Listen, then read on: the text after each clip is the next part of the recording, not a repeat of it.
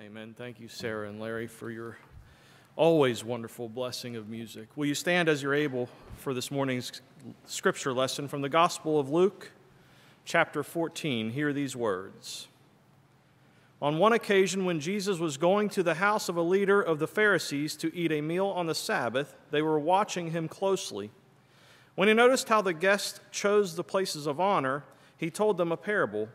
When you are invited by someone to a wedding banquet, do not sit down at the place of honor, in case someone more distinguished than you has been invited by your host. And the host who invited both of you may come to you and say, "Give this person your place." And then in disgrace, you would start to take the lowest place. But when you are invited, go and sit down at the lowest place, so that when the host comes, he may say to you, "Friend, move up higher." Then you will be honored in the presence of all who sit at the table with you. For all who exalt themselves will be humbled, and those who humble themselves will be exalted. He said also to the one who had invited him, "When you give a luncheon or a dinner, do not invite your friends or your brothers and sisters or your relatives or rich neighbors, in case they may invite you in return, and you would be repaid. But when you give a banquet, invite the poor, the crippled, the lame, and the blind. And you will be blessed because they cannot repay you, for you will be repaid at the resurrection of the righteous."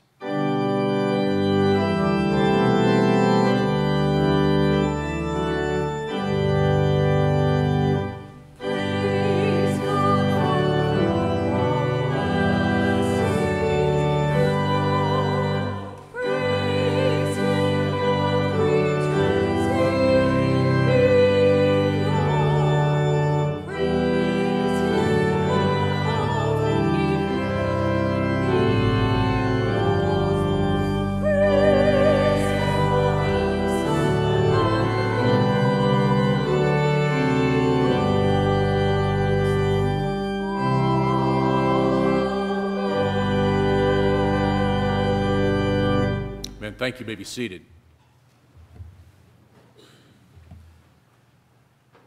I'm sure you have as well, but I've been invited to some really nice dinner parties before. I've been invited to some very nice receptions and banquets and all sorts of things like that. And when I read this gospel passage from Luke chapter 14, I wonder sometimes what would be the response if I went to one of those exquisite affairs and I was an invited guest and I stood up and said, "You know, I think the seating chart here is all wrong. I think so-and-so needs to move over here, and you there in the back, you need to move over here. And I noticed some people out in the street on my way in, that weren't invited, but I'm kind of just declaring that they're not invited. Go out and get them, tell them to come on in." I have a feeling that I would be shown the door right away. But that's exactly what Jesus does in this passage of Scripture. Right in the face of the host. When you have a big affair, when you have a banquet, don't invite your friends and brothers and rich neighbors. They're just going to return the favor. No, when you throw a feast, invite the poor, the crippled, the lame, the blind. This was Jesus' challenge to the host there in Luke 14. And the truth is, it's still Jesus' challenge to us. Because most people, and I'm assuming you're here to worship today because you want to be close to Jesus, you want to be where Jesus is. So if you want to be where Jesus is, you need to understand this is the kind of affair that he would be at. Invite the poor, the crippled, the lame, the blind. We all want Jesus to come to our house. Sometimes what we forget is when Jesus comes to our house, he's always going to bring his friends. Always going to bring his friends. And these are his friends. So what does Jesus challenge us with today? Well, first of all, Jesus says we need to revise our guest list. Revise our guest list. And it is quite a marginal guest list, to say the least, right? Poor, the crippled, the lame, the blind. But I mean that in a different way. Jesus' guest list has to do with those who have been pushed to the margins. So in that sense, it's a marginalized guest list. The guests and the friends that Jesus brings to his feasts are those that others have pushed aside and pushed out and pushed away. That's why every week we try to remind one another, and that's one of the disadvantages, I suppose, of reading it every week, because sometimes it can fall on deaf ears. We're called to reach out to the least, the last, the lonely, the left out. This is the guest list of Jesus, and He invites us to revise our guest list to be in alignment with Him.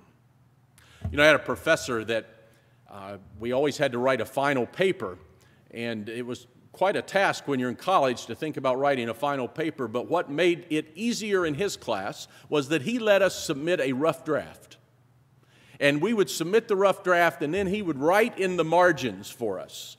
See this source, expand upon this idea, and mark up the paper, give it back to you, and then all you had to do was read his margin comments, his marginal comments, and incorporate that into your paper, and you were well on your way to a good grade. I loved it. Just read the margins. Friends, spiritually speaking and in our discipleship, that's what Jesus is inviting us to do today. That's what He's saying to the guests who had gathered there. Read the margins. The answer that you're looking for usually won't come from the mainstream. It will come from the margins. So invite them, listen to them, get to know those folk. There's more of an answer there than you ever dreamed or imagined. Now, you know, when it comes to writing papers, I, like others, when I was younger, I discovered that if you had to write a 10-page paper and you increased the font size just a little bit, and if you made your margins a little bit wider than prescribed, and maybe even to stretch the double space to 2.5, man, there was less room for your own material when you widened those margins. Now, for those younger ones in our group today, that's a bad idea in class. That's a bad idea for classroom conduct. But friends, listen, it's a good idea for discipleship. What I mean by that is when we widen our margins by looking to those who've been marginalized, there's less room for our own material. That is, there's less time for me to focus purely upon myself and my own needs, because I'm increasing my activity in the margins of our culture. And that's the guest list that Jesus calls us to. If we want to do justice and love mercy and walk humbly with God and follow after Jesus, we need to revise our guest list. So, you know, there's one of those things that you maybe call it an extreme, just a closer walk strategy one. An extreme closer walk strategy one. What if, as we get things started back again, what if every fellowship meal we made an intentional effort to invite someone we wouldn't normally invite? What if every meal of every church became a mission meal? What if when we threw a banquet or a time of recognition, even here at our church for others, that we made an effort to invite those who are on the margins? What would that look like? What would it look like in your own life? It's a challenge, but Jesus says to follow me. If you want to be where I am, revise your guest list. Secondly, Jesus says rearrange your seating chart. Don't demand or be admired for taking the higher seat. Humble yourself, take the lower seat. Then your Father who is in heaven will be the one who decides your honor and your reward. God's the host. God's the host.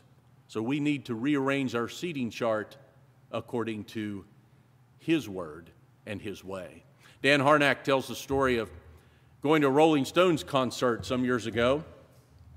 A big Rolling Stones fan, and he said tickets are hard to come by. Most of the Rolling Stones concerts, even if they gave one today, would be sold out. And he said such was the case with this one. And he said, we're waiting there at the arena to go inside, and he said, I noticed a young couple, a young man, and it was probably his date there, and they obviously didn't have a ticket because they were looking around hoping maybe a scalper or somebody else might be able to, they would buy a ticket on the spot and get into the Rolling Stones concert. It wasn't going to happen. It wasn't going to happen. Harnack says, I'm standing in this line, I'm watching this off to the side. Nobody's going to give it up. Not at all. And he said when it became apparent that this wasn't going to happen, he said the young lady kind of began to cry a little bit, get very emotional.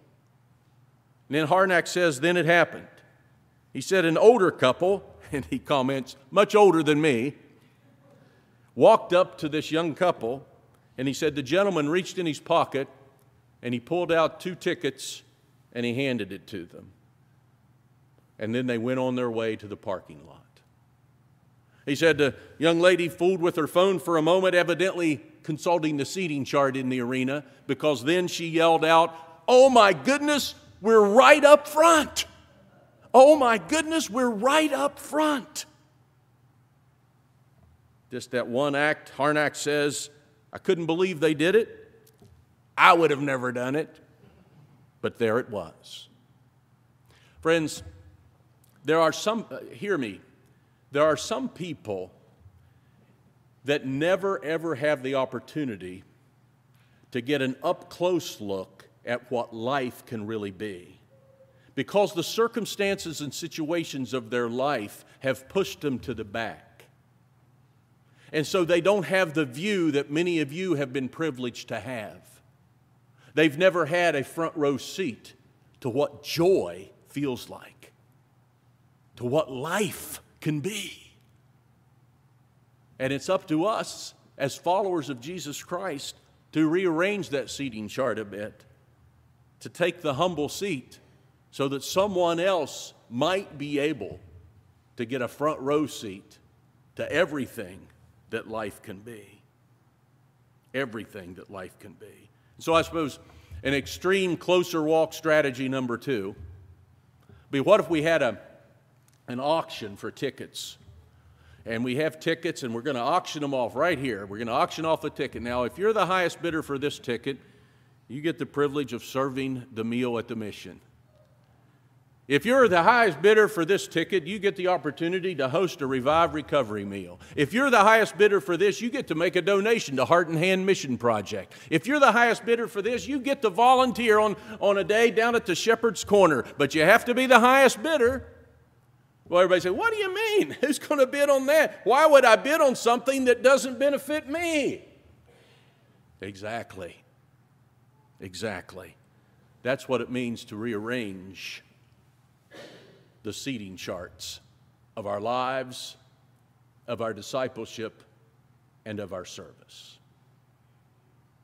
If we want to be where Jesus is and do justice, love mercy, and walk humbly with Him, there's some rearranging that needs to happen. Third, Jesus says you need to rework your meal plan. Rework your meal plan. What does a kingdom feast look like? If Jesus threw a banquet, He's a guest at this banquet. If Jesus threw a banquet, what would it look like? What does a kingdom meal look like? What's a kingdom banquet? I've often wondered that in reading this. Well, one church, maybe extreme closer walk strategy number 3, one church went to a nursing home and had a banquet there. There in the dining area, they set it up just like you would any banquet. They brought the residents in to eat, but this time it was a banquet. They rejoiced with some music. They had recognition. They had scouted the place out with the help of the help there, and they had awards. They're so-and-so. We're going to give you an award for having, they say you have the best smile this week. We're going to give you an award. And they gave out awards to all of the residents. They came up with something to offer everyone. And there they were at a banquet, recognized. And there was joy in the air again, in a place where sometimes there is little joy in the air. In a place that sometimes is characterized by lonely hearts, there were joyful hearts, because someone took the time to rework the plan and to recognize them. That can be the difference. You know, when I served in the United Methodist Temple over on Locust Avenue in Clarksburg, we had a wedding one time on Saturday. They were going to have the little reception in the fellowship hall there, just some finger food, some little sandwiches, and some cake. And as was often the case over there, anytime there was a meal or there seemed to be activity, there were 4 or 5 people from the area, from the street, that would kind of wander over to the church. This happened on this Saturday as well. They came down to the fellowship hall door figuring maybe it was a meal, but it was a wedding reception. But the father of the bride happened to be out at the entryway. And you're kind of watching. Here they are. Well, we thought, sorry, one of them said, we thought this was a fellowship dinner. Oh, don't go away, the father bride said. We have some seats over here. Come on in. Come on in. Wedding reception, no doubt. Come on in. You can sit over there. We've just got some fingers foods. One of them, a little more vocal, but not understanding everything. So you mean you don't have any chicken? And he said, no, we just got some sandwiches and some cake. But the father slipped over to his teenage son. At that time, if you know Clarksburg, was a KFC right there. Son went over and bought a bucket of chicken. And the dad brought it in, said, here you go. Here you go. Friends, that's Luke 14. There it is. Reaching out, reworking the meal plan. This is our call if we want to be where Jesus is. In closing, when I served the church up in downtown Morgantown, I was invited to a very nice banquet affair down at the Hotel Morgan. Hotel Morgan's the lower end of High Street. My church, Wesley Church at the time's at the upper end. I parked at my church and walked down. Beautiful, very fancy, very nice, all the trimmings. I finished up and I was walking back up the street to my car, and I saw in the distance a man that I knew because I saw him about every week down there. He was one of the homeless in the area, tall guy, gray hair, never said much. But as you came by him, the way he would do it, he would hold out his hand, which was usually quivering, and he would say, I'm looking for some change, looking for some change. And I would usually give him some dollars or coins or whatever I happened to have on my person at the time. Well, there was a young couple that had been to the same banquet I was, and they were several yards in front of me, and I knew they were going to approach this gentleman before I did, and I knew that he was going to approach them. That's what he did. You know, he used to look around in the changes of newspaper boxes, trying to pick up coins anywhere he could. So this young couple comes near him, and sure enough, I could see him step towards them with his hand, and I knew he was saying, looking for some change, just looking for some change. And the young man reacted almost violently. And he said, Jesus Christ, get away from us. And he moved over here to walk around him. And they went on their way. I'm coming up. Of course, he knows me, recognizes, and again, but same words. That's pretty much all he said, looking for some change. I'm looking for some change. So I took a few bucks out and put it in his hand, and this time he just kind of held it for just a moment. And normally, and to my shame, I say normally in those cases, I don't look people in the eye very much then, but I did this time. I looked in the eyes of this gentleman that I'd seen many times. And even though the young man prior was using the Lord's name in vain, his words still were echoing in my head, Jesus Christ. And I looked in this gentleman's eyes, and he looked at me looking for some change. And I thought to myself, is this the same homeless guy that I pretty much see every week? Or is it Jesus? Or maybe both. And maybe it was Jesus looking for some change here. Let us pray. Lord, we fill up our menus with lots of activities. We have our own plans, our own arrangements that we make, oftentimes ignoring the very people that you reached out to. We pray today that as we move through this week, you would make us mindful of the margins. Someone may simply need a word of encouragement. Someone may need a deed of loving kindness. May we not ignore them, for in doing so, we ignore you. Show us again who you are. Show us again where you spend your time. and in light of that, show us again who we're called to be. In Christ's holy name we pray. Amen.